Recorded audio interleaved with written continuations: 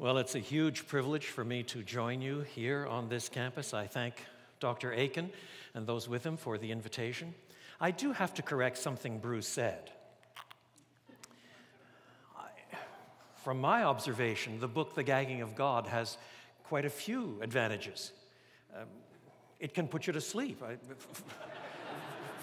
Far from not reading it when you want to go to bed, I recommend it. It serves as a good doorstop. In fact, when the book first came out, I was supposed to speak somewhere in Washington, D.C. On the subject, and Mark Dever, who was there introducing me, held the book up and he says, Don Carson has written this very fat book called The Gagging of God. I've got one question. Who will gag Don? So you see, the book has many different flavors. Now, I want to begin right away by reading our text, the parable of the Good Samaritan, Luke 10, 25 to 37. Luke 10, 25 to 37.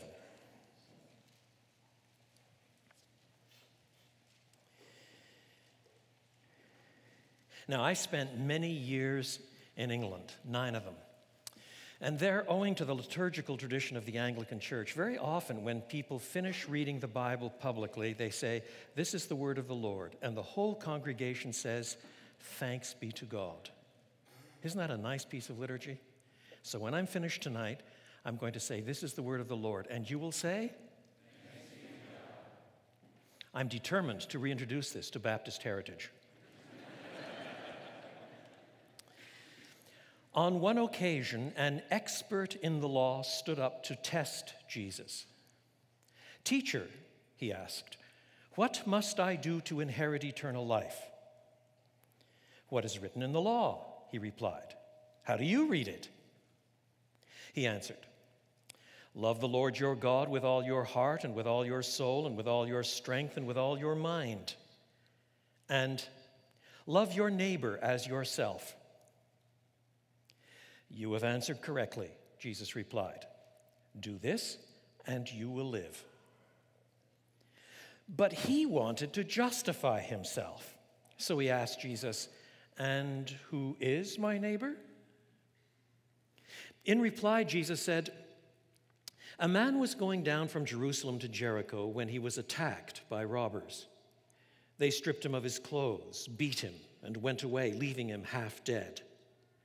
A priest happened to be going down the same road, and when he saw the man, he passed by on the other side.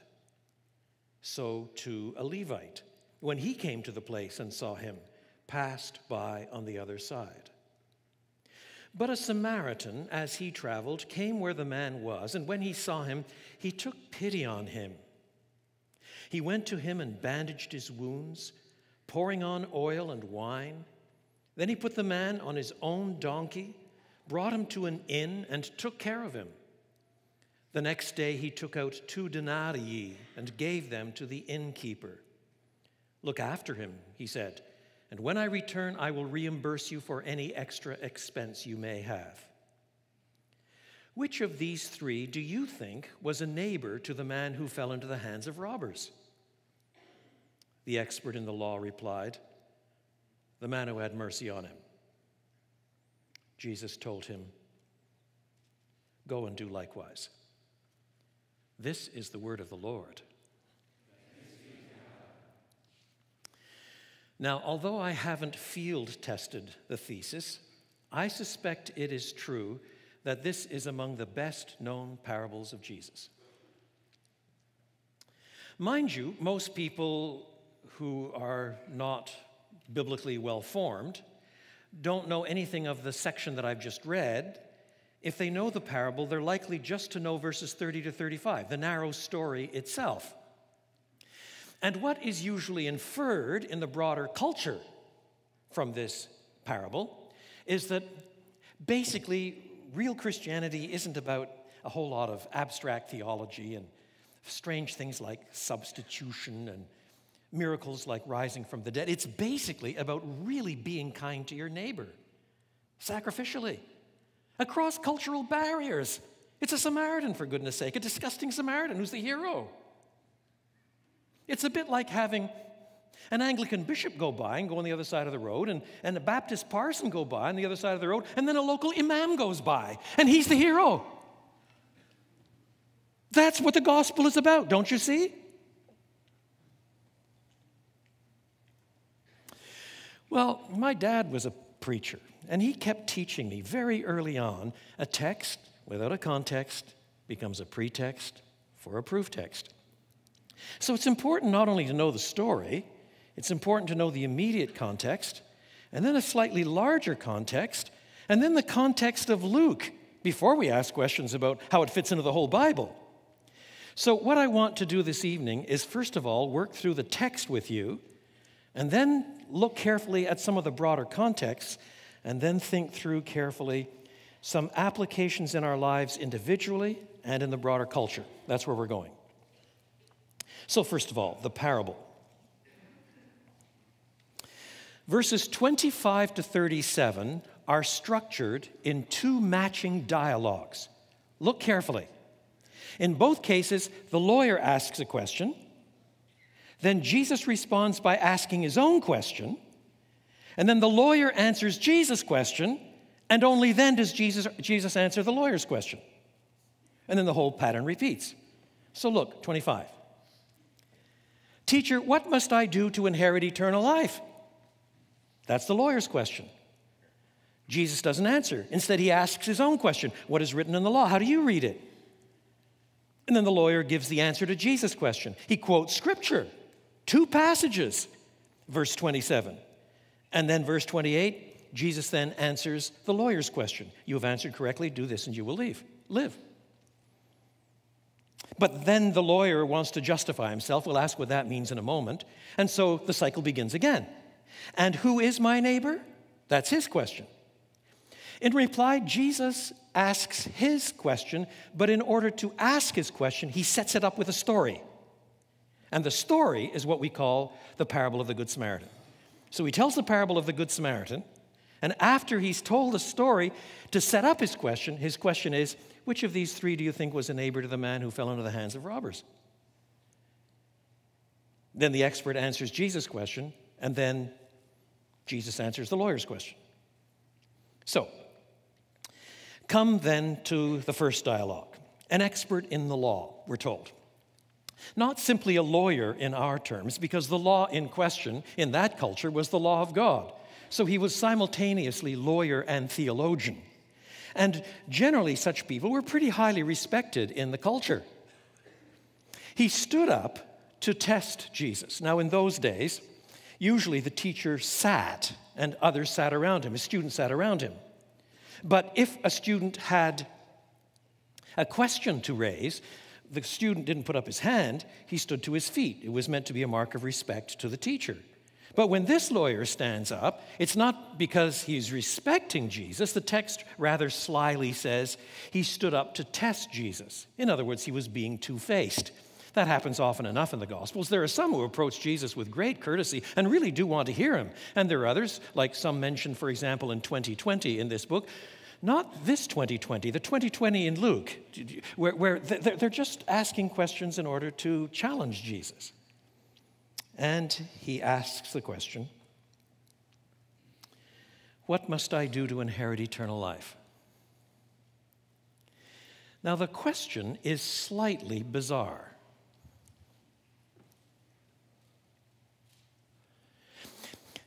If the question is, what do I do to inherit eternal life, what sort of answer would you expect? Choose the right parents. Isn't that what you normally have to do to inherit something? I mean, it is slightly bizarre.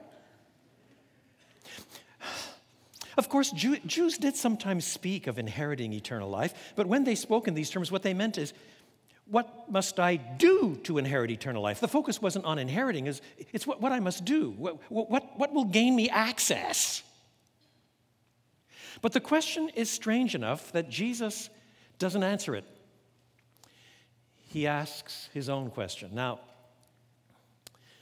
I've got a friend, a former student, called Randy Newman, who wrote a book a few years ago called Questioning Jesus. Now, it's not because he advocates questioning Jesus, it's that Jesus himself asks questions. What he does is goes through all of the Gospels and finds all the places where somebody asks Jesus a question and Jesus doesn't respond with an answer, but responds with his own question. And Randy starts asking the question, I wonder if we should be doing some of that in our evangelism. And he gives lots of scenarios to work it out. Go buy the book. It's worth it. For example, somebody comes to you and says, you don't really believe in hell, do you? What do you say? Well, yes, to justify hell, I need to explain something about the holiness and transcendence of God. Well, theologically, you're on the right track, but you've just lost him. Randy suggests a slightly different route. You don't mean to say that you think everybody should go to heaven, do you? And then usually the answer comes back, well, probably Hitler shouldn't go. Maybe Stalin, Pol Pot, perhaps. Oh, what are your criteria for who should go and not go? And suddenly you've got a conversation going, don't you see? Sometimes we're so busy giving an answer that we're not engaging with people. And one of the things that Jesus does really shrewdly, again and again and again in Holy Scripture, is answer a question with a question. Not because he's ducking. Oh, there are a lot of us who teach who do it all the time. I'm an expert at it. But that's not why Jesus does it. He does it precisely to draw the man out, get him to commit to something, and then you can actually engage with something rather than merely score points. So the man replies, love the Lord your God with all your heart and with all your soul and with all your strength and with all your mind, and love your neighbor as yourself. Now that's a very interesting answer. Partly because it's the same answer that Jesus gives in another context with a different lawyer. You can find the passage in Mark 12, 28 to 34, and parallels elsewhere. Mark 12, 28 to 34. There a lawyer comes to Jesus and does not say, what must I do to inherit eternal life? But asks the question and said, what is the greatest commandment in the law? And Jesus replies with exactly this answer. The greatest, he says, is love the Lord your God with all your heart and soul and mind and strength. And he says, I'll throw in the second greatest too. Love your neighbor as yourself. He quotes the same two passages. One from Deuteronomy 6 and the other from Leviticus 19. Now, it's important before we press on to understand what those two passages are saying. Put yourself in the world of polytheism, the world of paganism. I don't care whether it's paganism at the age of Moses or in the time of Jesus and Paul. Let's take the time of Paul. You're a first century Jewish, Greco-Roman a person. Now we'll scrap the Jewish heritage and just keep the Greco-Roman heritage. You might not even know too much about Jews. And you believe that there are thousands of gods. Modern Hindus believe there are millions. The ancient Greco-Romans believed that there were thousands. The trouble is you couldn't know them all, and they operated in different domains. So supposing you're invited to give a lecture in Rome, and you live in Caesarea Philippi. Well, it's going to be either a land voyage or a sea voyage. Let's say it's a sea voyage. A sea voyage, which means in order to be safe, you want the god of the sea, Neptune, on side. So you offer sacrifices to Neptune.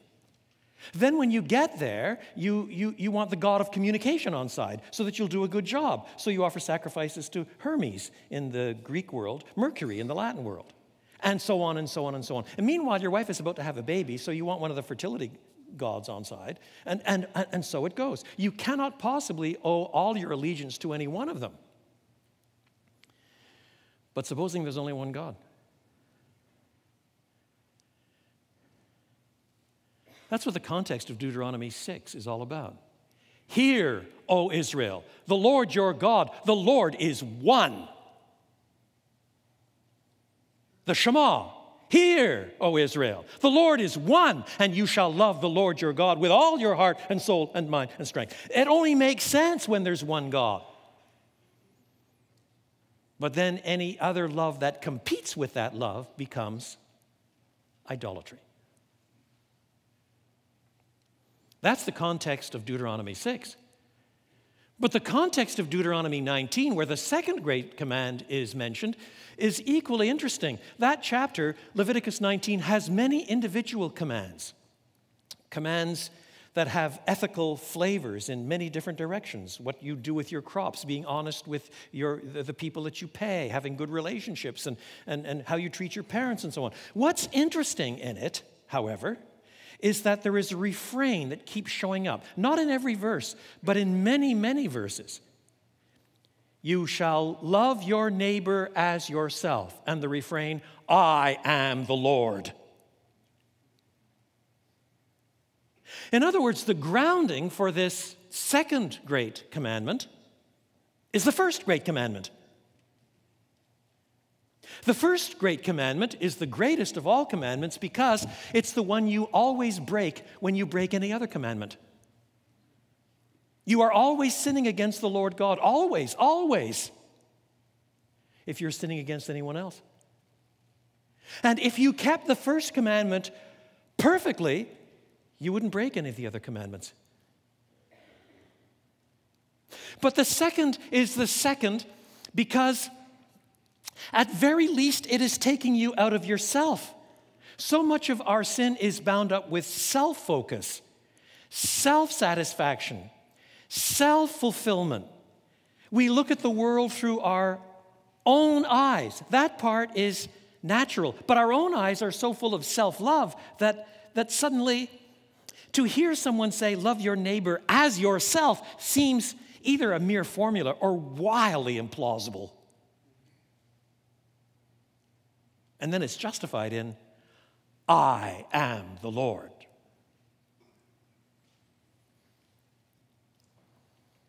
David understood that, you know. After he committed his horrible sin with Bathsheba, and then arranged to have her husband bumped off, he thinks he's got away with it. He's eventually confronted by the prophet Nathan. And in due course, he writes in abject repentance, Psalm 51. When you go home tonight, read it. Not now, tonight. And amongst the things he says in Psalm 51 is, against you only have I sinned and done this evil in your sight. And you want to say to the man, David, give me a break. That's not quite true. I mean, you sinned against Bathsheba, you seduced her. You sinned against her husband, you had him killed. You sinned against the military high command, you corrupted them. You sinned against your own family, you betrayed them. You sinned against the nation because you're supposed to be the exemplar of justice. In fact, it's very difficult, my dear David, to think of somebody that you haven't sinned against.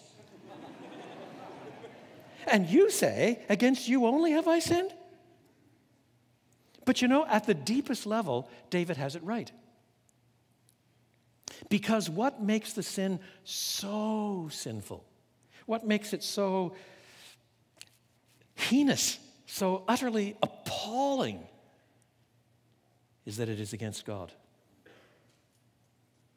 If you cheat on your income tax, the person most offended is God Almighty, not Uncle Sam. You cheat on your spouse, the person most offended is God Almighty. You cheat on your exams, the person most offended is God Almighty. You puff yourself up with pride, the person most offended is God Almighty. Do you see? That is what falls out of, you shall love the Lord your God with all your heart and soul and mind and strength. And if we really did live that way, well, the second would flow. We wouldn't be self-absorbed. Of course we would love our neighbors as ourselves. Now, in Mark 12, when the lawyer asks this question, It's not in the context of saying, what must I do to be saved? What must I do to inherit eternal life? It's part of a theological discussion that was percolating around in the first century in rabbinic circles. There was extensive discussion, and some of the rabbis actually gave answers very similar to what Jesus gives. So when Jesus gives his answer, well, the first one is love the Lord your God with heart and soul and mind and strength. And the second is love your neighbor as yourself. This questioner is not uppity. He's not trying to trick Jesus. He's thinking it over and he says, yes, that really does make quite a lot of sense. And Jesus says, you're not far from the kingdom. Not because I'm now going to go out and keep these laws perfectly and thus get into the kingdom, but precisely because you don't have a chance of getting into the kingdom unless you see in the first instance whom it is you've offended. And the story itself in Mark is taking us finally to the cross, where, as we were singing a few moments ago, the cross where finally love and justice kiss. So that's the context. That's the context in Mark 12. What's the context here? Well, now this man is asking a different question, but giving the same answer. But because the question sets it up differently, the answer is different too. His question is, what must I do to inherit eternal life? Now, if you quote these two texts, love the Lord your God with all your heart and soul and mind and strength, and love your neighbor as yourself, now it sounds as if obeying those two texts are precisely what will save you, which is not at all what was going on in the other passage. It may be that this man had heard Jesus' typical instruction along these lines, and he thought he'd throw these texts back, partly because this would prove that he already knew Jesus and could throw these texts back in his face. Partly, it may have been in order to emphasize the law. The law, after all, was this lawyer's domain. So maybe he wanted to have some opportunity to say, the law is the most important thing. The law is what finally saves you. Obey the law and you will live. How must I inherit eternal life? What must I do? What do you think? And then he quotes Jesus' words at him, but spins it as if to say, do this and you will live. And don't you see, you must not say that there is any other way of salvation. The way of salvation is precisely bound up with the law. That's my domain, and I'm the expert. And Jesus says, well said, go ahead, do it, and you'll live.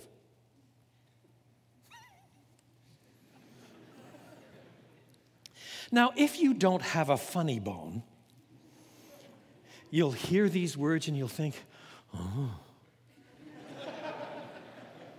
did Jesus say that? Do this and you will live? You answered correctly? Ooh, I thought we were saved by grace. I wonder why he's going to the cross a few chapters later. But if you have even a small funny bone, you'll hear these words and you'll grin from ear to ear. You know? The man pompously comes across and says, well, the way you get eternal life is by loving God with heart and soul and mind and strength, and your neighbor as yourself. And that's my domain.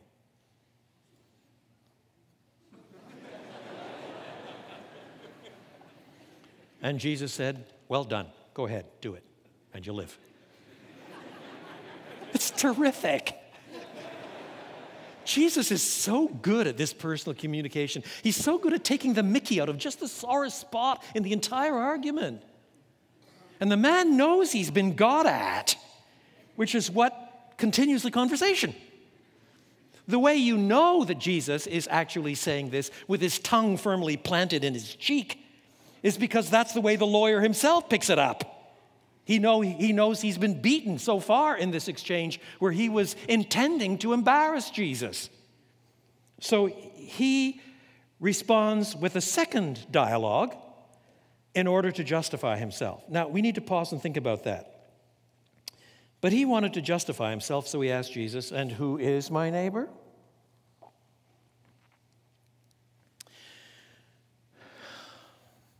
Most in this room, I'm sure, are Christians. And if we're Christians who have been even minimally taught, then we know what justification is, especially in the Paulines, but even in the domain of systematic theology throughout Scripture. We know what justification is.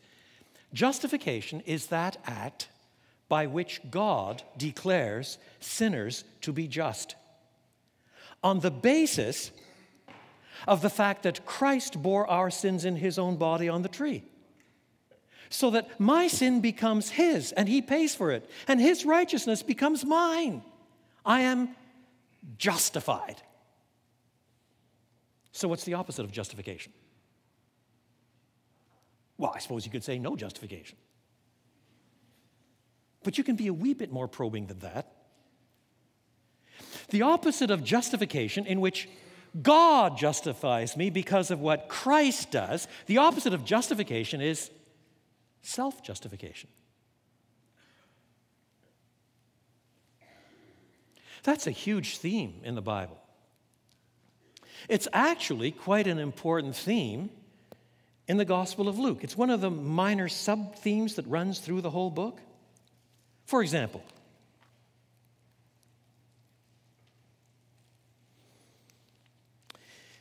in Luke chapter 16, where Jesus is talking quite a lot about money, we read, verse 14, the Pharisees who loved money heard all this and were sneering at Jesus. He said to them, "You are the ones who justify yourselves in the eyes of others, but God knows your heart. What people highly value is detestable in God's sight." Now, in the context of talking about money, this means that what these characters were doing is justifying themselves on the basis of how much they had, how much they possessed. Now, probably they were sophisticated enough not to go around actually saying, "I've got quite a lot in the bank, therefore I'm right with God." It's rare that people are quite that crass. And yet, if we do have more money, isn't it so easy in our relationships and in our friendships and in our dynamics just to look at things a little differently? Most of you are relatively poor students. Some of you, I'm sure, can't afford a car. And some of you drive jalopies. And then one day, you buy an old rebuilt Corvette. And you're a Christian, of course. This has been a gift from God. I thank you, Lord, that I have this Corvette. And you come up to the first stop sign, and you look over, and there's somebody there in a rusted old jalopy. And you stick it in neutral, and you go, vroom, vroom. Then you drop it back in gear, and the light changes, and you burn rubber for about 35 feet, and it feels good. Oh, make your own example up. It's just so easy to feel a wee bit superior because we have a little bit more, isn't it? It might not be quite as crass as that, but somehow it really does feel good. Your self-identity is bound up with how much you have. And some of the Pharisees were doing that and thus justifying themselves. But if you justify yourself, you can't be justified by God. But it's not just Luke 16. Look at Luke 18. The parable of the Pharisee and the tax collector, verses 9 and following. To some who were confident of their own righteousness. Did you hear that? Confident of their own righteousness, justifying themselves. And look down on everyone else. Jesus told this parable. 2 men went up to the temple to pray. One a Pharisee and the other a tax collector. The Pharisee stood by himself and prayed, "God, I thank you that I am not like other people, robbers, evildoers, adulterers, or even like this tax collector. I do thank you, God, for your grace in my life. I do. I fast twice a week and give 1/10 of all I get." But the tax collector stood at a distance. He would not even look up to heaven, but beat his breast and said, "God, have mercy on me, a sinner." Listen to what Jesus says. I tell you that this man, rather than the other, went home justified before God. The first man was self-justified. Only the second man was justified before God. And that brings us back to the parable of the Good Samaritan. This man, hearing this command to love your neighbor as yourself, wanting to justify himself for having asked a question that put him in a corner, says, and who is my neighbor?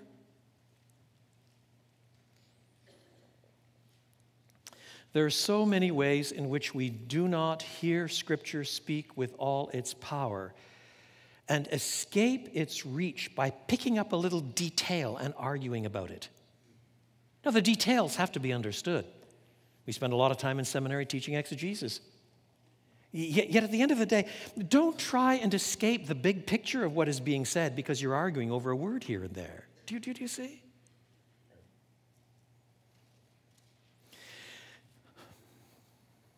What should he have said? Jesus has said, well, fine, you'll be fine. You'll get into heaven. No problem. Just love the Lord your God with all your heart and soul and mind and strength, and your neighbor as yourself. No problem. What should he have been thinking? Oh my, if those are the standards, I am in big trouble. To love God like that? All the time? And my neighbor is myself? I wonder what it would be like never ever to have told a lie.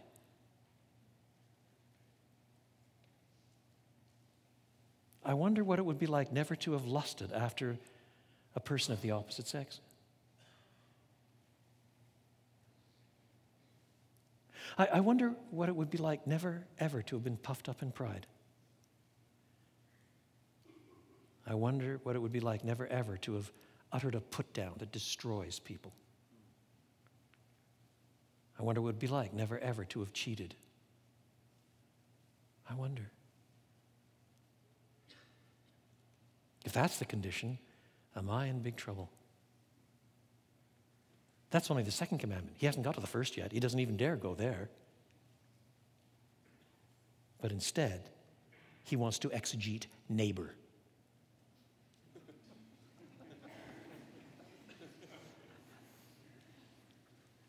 And I tell you, we do all that kind of stuff every day of our lives, making excuses. But Jesus responds with his own question. And to ask his question, he sets it up with what we call the parable of the Good Samaritan. So now let's run through the story itself. A man goes down from Jerusalem to Jericho. It really is mostly downhill, about 17 miles, much of it downhill, curvy, hilly, twisted. And he's set upon and robbed, beaten, stripped, utterly naked. After all, clothes were expensive in the ancient world, so you didn't just take a person's wallet, you took his clothes too. That was cash. First century society in Palestine was highly structured. Different groups could be identified by language, dress, accent. Priests, for example, could speak Hebrew. The peasants in the south could speak Aramaic. Along the coast, some still spoke ancient Phoenician. Up in Galilee, they spoke Syriac and Greek. The government officials spoke Latin. And many of these characters wore slightly different clothing, too. But now this dude by the side of the road, he can't speak. He's half dead. In fact, he might even be dead. And he's stripped. So anybody passing by doesn't know anything about him. If the priest had known that it was a priest, he might have said, oh, that's one of my tribe. I got to do something for him. If he had known that it was a Samaritan, he might have said, oh, boy, I'm not going to touch him. He deserves what he gets. But he's a nobody. He's a zero. There's nothing we know about him. He might be a foreigner anyway. And besides, if thugs have got him, they might still be in the hills around me. I'd better get out of here pretty quickly. A Levite does the same thing. And then along comes a Samaritan. Now, everybody who's read their Bibles knows that the Samaritans and the Jews don't get along all that well, but it's important to remember every once in a while why they don't get along. There's a long history of bad blood. From reading your Old Testaments, you'll know that the nation of Israel was divided after Solomon's time into two parts. The northern 10 tribes, that was then called Israel, and the southern 2 tribes, that was then called Judah. Because of endless sin, the northern tribes, the 10 tribes, went off into captivity about 721 BC. And then almost a century and a half later, the Jews from the south, the Judeans, they went off into captivity. The first group went off into captivity under the Assyrians, and the second group into captivity under the Babylonians. By going off into captivity, that doesn't mean these regional superpowers came in and transported everybody. They didn't do that. What they did was they transported the leadership, the tradespeople, the gifted business people, the aristocracy, the priests, any government officials that they didn't kill, they transported them. Who knows what percentage of the population? 5, 10, 15%, something like that. And then they would bring peoples that were captured in other territories back to this territory. And the result, of course, is that pretty soon you've got intermingled marriage. And with it, in this context, intermingled religion. And pretty soon, the religion of the Samaritans, as they came to be called, because their chief province was Samaria, the religion of the Samaritans began to veer away from the religion of the Old Testament. In fact, they got to the place where they argued that only what we call the Pentateuch, the first 5 books of the Old Testament, were really the Word of God. They didn't like the rest of it because the rest of it got pretty quickly into a Davidic kingdom, which was based in Jerusalem, and that's in the south. They didn't want anything to do with the south. In fact, what they did was build their own temple on the mountain slopes of Gerizim and Abel. They had their own temple. But eventually, in the 2nd century, after a lot of Jews have come back, and finally they've managed to escape their own regional superpowers, the Jews actually go north and bust up, destroy, level to the ground the Samaritan temple. So these two groups hate each other. From the Jewish point of view, the Samaritans are half-breeds with a perverted Bible and a false center of religion. And from the point of view of the Samaritans, well, the Jews have an extended Bible that is not really a Bible. They're all focused on David instead of on God. And besides that, they're bullies who have come in and beaten us up and broken up our temple. So when the Gospel of John says the Jews and Samaritans have no dealings with one another, literally, they don't even eat together, you can understand how deep the antipathy is. But here's the Samaritan coming along, and he is the one who shows compassion. He doesn't ask, I wonder if this fellow is a Samaritan like me.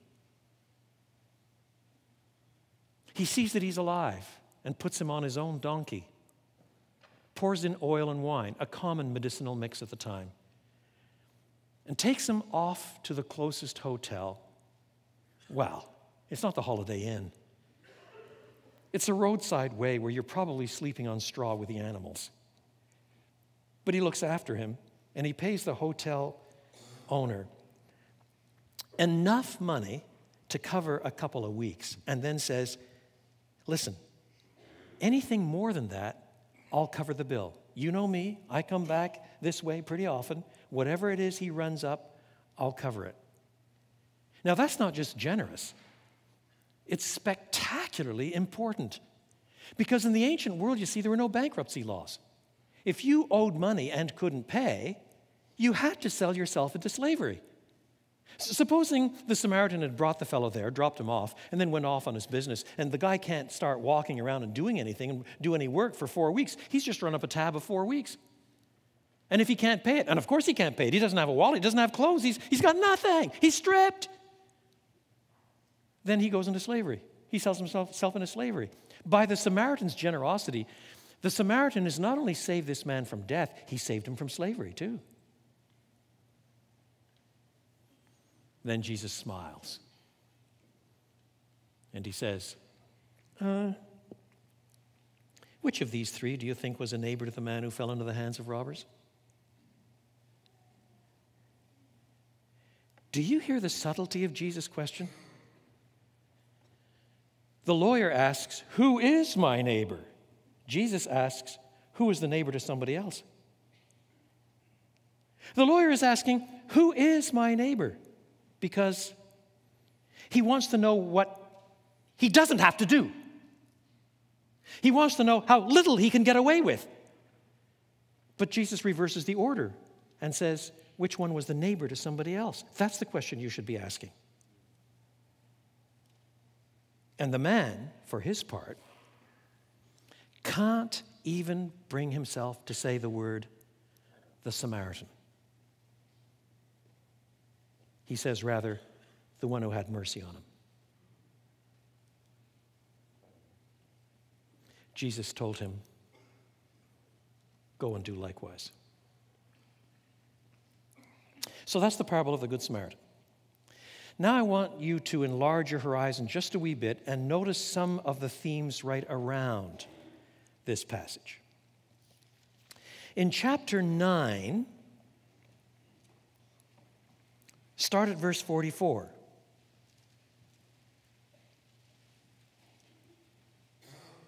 In verse 43, all kinds of people are marveling at what Jesus did, his miracles, his teaching, and all the rest. But Jesus says to his disciples, listen carefully to what I am about to tell you. The Son of Man is going to be delivered into the hands of men. He's announcing his death, his brutal death by crucifixion. But they did not understand what this meant. It was hidden from them, so that they did not grasp it, and they were afraid to ask him about it. In Matthew's gospel, Jesus makes a prediction like this 5 times, and the disciples still don't get it. It's not because they're stupid. It's because their entire set of categories about what a Messiah was like didn't allow for them to think of a crucified Messiah. Messiahs win, especially Messiahs that can do miracles like this. What are you going to do to kill Jesus if he can calm the sea and raise the dead and heal the sick with power like that? What Roman army is going to take him on? I'll bet half the disciples were saying to themselves, man, I'd love to watch it when they tried. And Jesus instead is announcing his impending death. They didn't have a category for a crucified Messiah. So they're saying Jesus must be talking about something symbolic here. It's deep, brother, it's deep, deep. But they don't want to show up their ignorance and ask anything, so they just don't know. They don't understand. That's right through all 4 Gospels. And the discussion continues until you get all the way to verse 51. And Luke says, as the time approached for him to be taken up to heaven, that is, up to heaven through his death, burial, resurrection, and ascension, as that time approached, the time for the passion and resurrection narratives, as that time approached, Jesus resolutely set out for Jerusalem. In other words, Jesus is not a martyr caught up in the vicious tides of history. He goes to Jerusalem knowing full well this is what awaits him. And this begins what many people have called Luke's travel narrative. That is, Luke sets the scene so that from here on, Jesus, as it were, is heading toward Jerusalem. Now, topically, Luke can bring in material from elsewhere and so on after this, but in terms of the flow of the narrative, Jesus is heading for Jerusalem and the cross, which is Luke's way of saying everything that Jesus says and does from this point on is under the shadow of the cross. And if you don't see that, you don't understand Luke's gospel. Luke has put the book together topically very carefully. Then look at the beginning of chapter 10, the passage just before the parable of the Good Samaritan. Jesus sends out the 72. It's kind of trainee mission, anticipating further evangelism and the like. He gives them power to do miracles, and he tells them how to preach and what to say and in whose home to stay in. And he warns what happens to the cities in Galilee where people do not accept the word of God. But eventually, verse 17, the 72 returned with joy and said, Lord, it's wonderful. Even the demons submit to us in your name. Jesus replied, I saw Satan fall like lightning from heaven. I have given you authority to trample on snakes and scorpions and to overcome all the power of the enemy. Nothing will harm you. However, do not rejoice that the spirits submit to you, but rejoice that your names are written in heaven. At that time, Jesus, full of joy through the Holy Spirit, said, I praise you, Father, Lord of heaven and earth, because you have hidden these things from the wise and learned and revealed them to little children. Yes, Father, for this is what you were pleased to do. Do you hear this? This has to be integrated with what comes next, the parable of the Good Samaritan. This in a context where the kingdom of God is forcefully advancing, destroying the power of the demonic. The word is being preached. The culture is being divided. Are you for Jesus or against him? And the people who are getting it are not the bright intellects. They're those who approach Jesus like little children. And this is God's good design in his own sovereign decree. That's the way God ordained it. And Jesus says, yes, Father, this is right. This is good. It pleased you. It's wonderful. Do you see? That's the framework of Jesus on the way to the cross. Does the name Martin Lloyd-Jones mean anything to you? If you're above a certain age, you know who he is. If you're below a certain age, you may not. Martin Lloyd-Jones was a Welshman who preached for many years in London, England, and in the middle of the 20th century was probably the most gifted preacher in the English-speaking world. There have been 73 volumes of his published sermons in print. He preached regularly to thousands and thousands. He was instrumental in the rejuvenation of InterVarsity after World War II. He was instrumental also in the establishment of a research organization called Tyndale House, a research library for evangelicals in Cambridge. He was instrumental in the Puritan Conference in Britain and in the Westminster Conference for Ministers. He was instrumental in the establishment of the Banner of Truth Trust. He came to this country and preached. Everywhere he went, his power was enormous. And then he got cancer.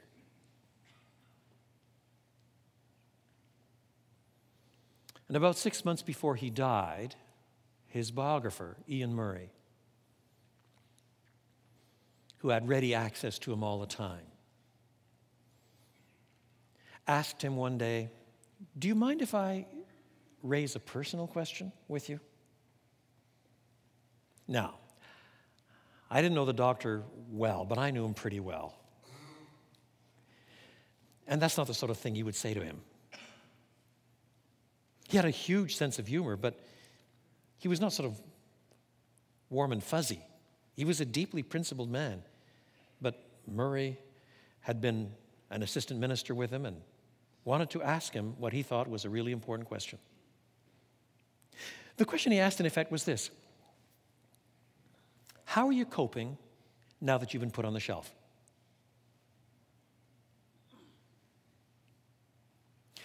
It takes all of your energy to get out of bed, put on your three-piece suit. He did that every time he got up. Put on his three-piece suit, a tie, vest. Sit in a chair and edit a manuscript for an hour or so before his energy ran out and he got undressed and went back into bed. It takes all your energy to do that. You're no longer preaching to thousands, tens of thousands. Basically, you've been put on the shelf. How are you coping with that? And Lloyd-Jones said, do not rejoice that the demons are subject to you in my name, but rejoice that your name is written in heaven. I am perfectly content. Do you hear that? We justify ourselves even on the basis of our work. There are ministers who justify themselves because of the size of their churches. There are theologians who justify themselves because of the quality of their students or the number of books they've written. There are undergraduates who justify themselves because they did an A, a 4.0, because they got into the decent grad school, or because they're real hunks and are just ripping up the turf. We spend so much time justifying ourselves. But this man on the edge of death, looking back over his whole life, he says at the end of the day, what Jesus tells us is, don't rejoice over these things, even when God enables you to cast out demons. or preach powerfully and see the kingdom coming. You know, it's not really all that important compared with whether or not you know God and God knows you. Whether or not your name is written in. Now that's important. What's really important is God justifying you, not whether you justify yourself. So do you hear what's happening? Jesus is on the way to the cross where he dies for sinners. And under that shadow of his move to Jerusalem, you hear Jesus saying, watch out for what's important. What's important is whether or not you know me. Your self-justification must not even be bound up with ministry. You claim to be doing the kingdom work, but if that's where your self-justification is, it's nothing. And now you find a man who's arguing theologically and wants to justify himself, even over his theological opinions. And over against all of that stands the cross. And if we still haven't got it from the context, what happens immediately after the parable of the Good Samaritan? What's the story that comes next? You find Jesus at the home of Martha and Mary. And one sister is doing a lot of necessary work. That's not the problem. But she's resentful because she's doing it by herself. And the other is sitting at Jesus' feet. And which one is justified by Jesus?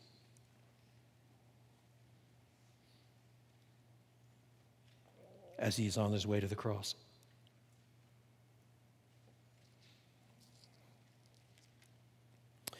So now let me wrap up, first of all, with 3 pastoral applications for all of us. And then 3, very quickly, for the broader culture. Number 1. In the light of the flow of the entire book of Luke, in fact, of all 4 Gospels, in fact, of the entire New Testament, in fact, of all of Scripture, eternal life, finally, is secured by God's gracious provision of a Redeemer. It is inherited as a gift. It cannot be earned. The pretentiousness of this lawyer is appalling. It is deeply disturbing. He really thinks that he can achieve what God demands, loving God with heart and soul and mind and strength and your neighbor as yourself. He really thinks that he can achieve that all by himself. Do not be so foolish. Number 2. There is a sense, I almost hesitate to say this. There is a sense, but it's not quite what Jesus means when he tells the story, but there is a sense in which Jesus is the Good Samaritan. I don't pretend that that's what Jesus means when he tells the story. I do claim that's part of what Luke is saying.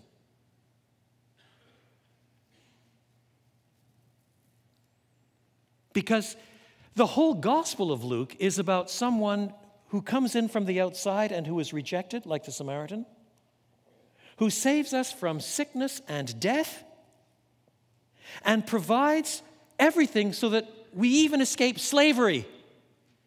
And he doesn't do it just for his friends. He does it for the people who are on the opposite side of every cultural divide you can think of. Now, that's not why Jesus tells a story. That would be reading in much too much. Jesus tells some stories in order to make himself out to be the figure in the parable. He doesn't tell this story this way, but Luke sees it. All the surrounding flow of the threads Luke is building show that Luke has thought about this, and there is a sense in which Jesus himself is the greatest Good Samaritan who ever lived. Number 3. Yet clearly Jesus expects his followers to behave as he himself does. He does finish up by saying to the expert in the law, go and do likewise.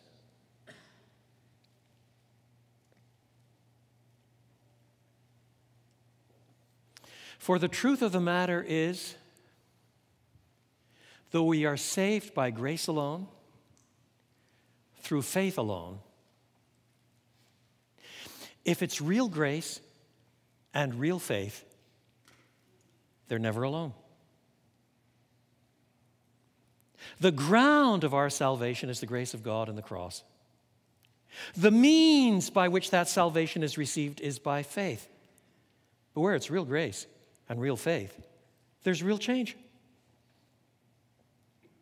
The cross in the Scriptures is sometimes diminished by folk on the far left to being a sort of sentimental piece. Just act like Jesus did and you'll be all right. And we say, no, look at all of these passages that say he was wounded for our transgressions. Our sin was put upon him. By his stripes, we are healed. And he hung on the cross and bore our sins in his own body on the tree, Peter says. And he turns aside the wrath of God, Romans says. You must emphasize all of those things. All true, all true. But the Apostle Peter also says he does this leaving us an example that we should follow in his steps. And that's why Jesus himself can teach, if anyone wants to come after me and follow me, he must take up his cross and follow me.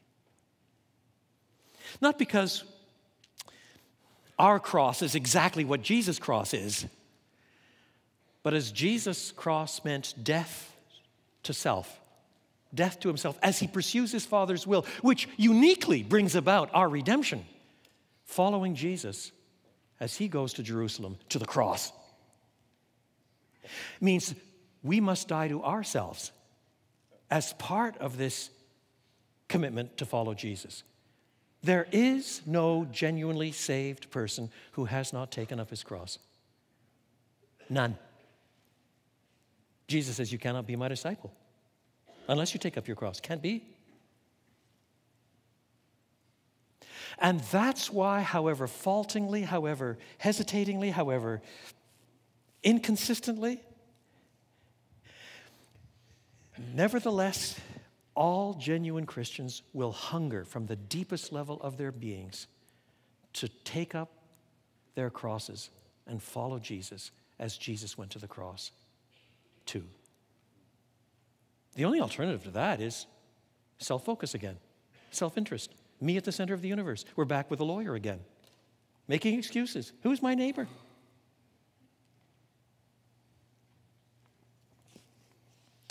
But let me end with a few further reflections on the parable of the sower. We live in a generation today in which many, many, many young people, I'm old enough that I can say that, I know. Many, many, many young people are saying something like this. You know, in the past 75 years or so, 100 years, the conservatives emphasized saving grace and right doctrine and belief, but they weren't really too good on digging wells in the Sahel and building hospitals and social justice. And the left side, for its part, it was really bad on doctrine. They sacrificed so much. But boy, at least they had a social conscience. But we're going to be the generation that puts it all together. We'll maintain the doctrine, and we will transform the culture. Now, I'm from Chicago, and before that I'm from Canada, and I lived for a long time in England. But is that sentiment found here as well, in Raleigh, Durham? Am I barking up the wrong? I don't think so. I think this is pretty widely distributed, a pretty widely distributed opinion in North America today. And you know what? An awful lot of it is very good. It's very good. Mind you, there are a couple of little niggly worries I have about it.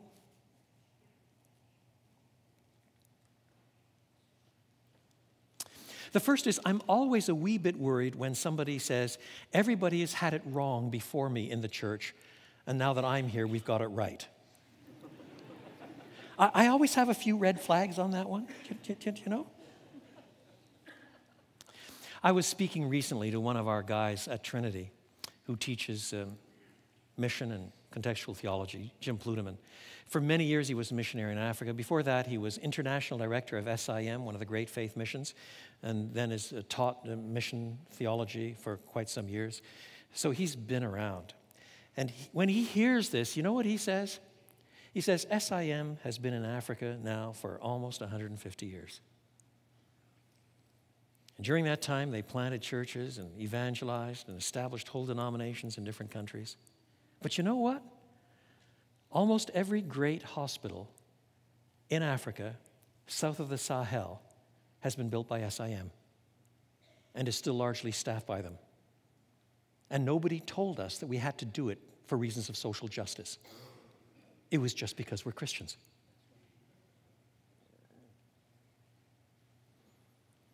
One of the books I'm reading at the moment, I recommend it to you. You can download it on Kindle or buy it on Amazon.com. It's not too expensive. Written by a Chinese man who's not a Christian. The book is called God is Red. It's a wonderful book. What it does is trace this man's discovery of what Christians did in the 1800s, 1900s, 19th century, 20th century in China before the communists took over. And it's not that he believes them. It's not that he's become a Christian. I mean, he's talked with so many of them, lived with them, watched with them, seen their tombs and the far western side of China, talked to the descendants of people who were converted under their ministries. And what he is just blown away by is the sacrifice of these missionaries who came and provided quinine and fought disease and helped the people and loved them and taught them to read and provided food, cared for them, as well as planted churches and preaching the gospel. They didn't have to wait till 2012 to figure out that you put some of those things together. Be careful not to malign forefathers who had it put together before us.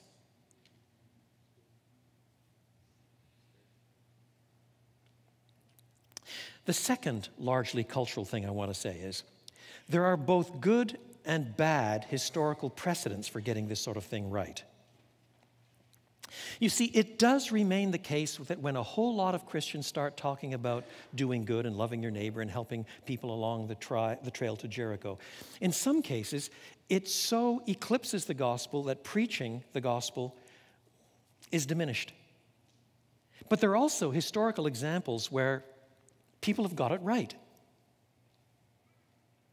So that from about 1880 on in this country, we got a lot of it wrong. Really wrong. And there were an awful lot of people that so focused on preaching the gospel by your deeds that pretty soon there was no gospel to preach. A lot of people quote words that allegedly come from St. Francis of Assisi. Preach the gospel. If necessary, use words. That's ridiculous. Partly because St. Francis of Assisi never read it, never said it. But partly it's silly because what the gospel is news. It's good news about Jesus. In the first instance, what you do with news is announce it. That's what you do with news. You don't tell a newscaster at 11 o'clock, tonight, announce the news. If necessary, use words. What you do with news is announce it. That's why there is so much emphasis in the Bible on announcing it, bearing witness to it, preaching it. The good news at its heart is the good news of what God has done in Christ Jesus to save a rotten, rebellious race with all of its entailments both for this life and the life to come. That has to be announced. That's the gospel. That's the good news. But the good news so transforms us that we start doing good things too. So at the time of Whitefield and Wesley, in the 1740s in Britain, slavery was on the rise in the empire. On Easter Sunday in London in 1740, only 6 people showed up for Holy Communion on Easter Sunday. The rich were getting richer, the poor were getting poorer. Children of the age of 5 were down in the mines, killing themselves with the coal dust. The Brits were heading for a revolution every bit as wild as the French Revolution. And God raised up Howell Harris in Wales. And George Whitefield in England started preaching to the coal miners at 5 o'clock in the morning in Bristol. And then John and Charles Wesley. And over 60 years, The gospel was proclaimed until the Lord also raised up the Countess of Huntingdon and Wilberforce and Shaftesbury, and they tackled slavery, they tackled injustice, they tackled the reform of the prisons. Do you see? At the same time that these people were still themselves preaching the gospel, having their devotions in the morning, leading their children to faith. Do you see? It was a full-orbed thing. Don't sacrifice that wholeness. Don't sacrifice that wholeness. Do you want me to tell you what the test is? Some of you will know that I am president of something called the Gospel Coalition.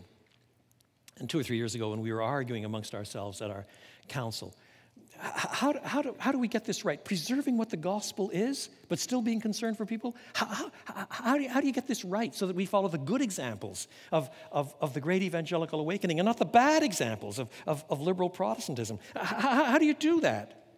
One of our members sat at the end of the table. He's known for his blunt speech. And he didn't say anything.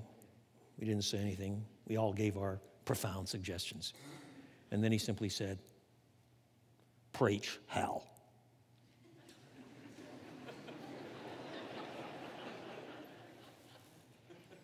I was in the chair. I said, what did you say? "Preach hell." I said, "Would you like to unpack that just a wee bit?"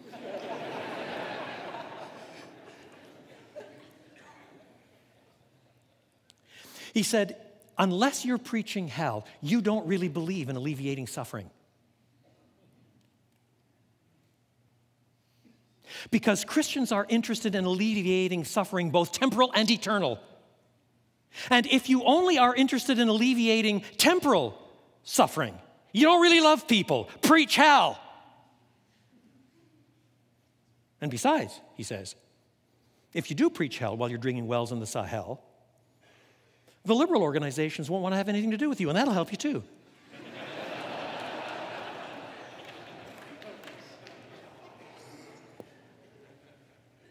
Last,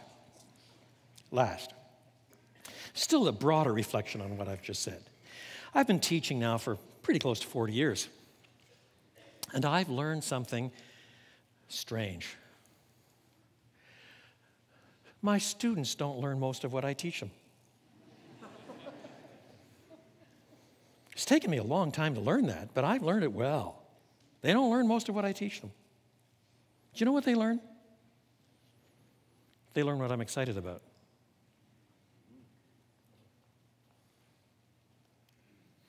So if you are going to preserve the gospel, the flow of the narrative to the cross, Jesus heading for Jerusalem, how men and women are saved, with all that results in transformed living,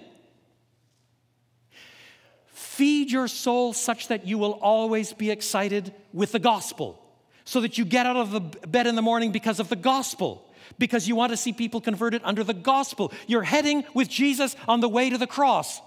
If you get to the place where the gospel is that which is assumed, while what you're really excited about is fighting malaria, which still needs to be done, don't misunderstand me.